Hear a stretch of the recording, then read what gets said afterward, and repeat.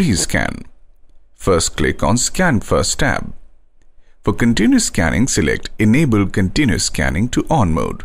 Ensure that Scans in Full Auto mode is turned off. Select Scanner Settings. Now click on Use Advanced Settings dialog box to on. Click on the star. There are 5 tabs, namely Basic, Image Processing, Feeding and others. Setting from other tabs can also be performed like Brightness, Image Processing. Once done, select the Others tab and click on Pre-Scan checkbox. Then click Start button. The pre-scan function offers easier image adjustment with batches. All you have to do is scan the first page, adjust brightness and contrast to your liking for better output quality, and then press Start to continue.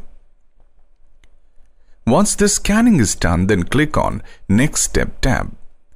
Pre-scan will show the preview of the scanned document. It also allows you to change the brightness and contrast of the documents before saving.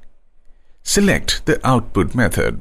You can send directly for print, email, application, or select Save to Folder to save it on your PC. Click on the File Name tab and define the file name. Select the location where you want to save the document. Click on Save button and you are done.